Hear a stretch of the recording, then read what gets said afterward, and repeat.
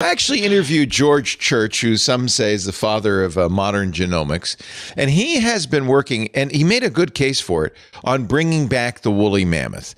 It's not like to create a Jurassic Park. It's to actually preserve the permafrost in the Arctic.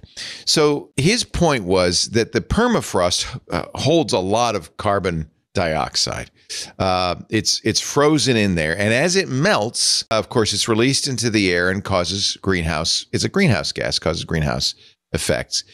He says that it's been trapped there to some degree because they had giant mammals thousands and thousands of years ago that would stomp it down. But with the extinction of these giant mammals, it's not getting, compressed, and combined with climate change is going to pose a real problem. Church is working with a company to try to recreate the woolly mammoth, not because it would be cool, although it would be cool, but because they want to repopulate that Arctic area to protect it, to protect the permafrost. We don't need woolly mammoths to pound down that ice. Just send me and the population of Springfield, Missouri.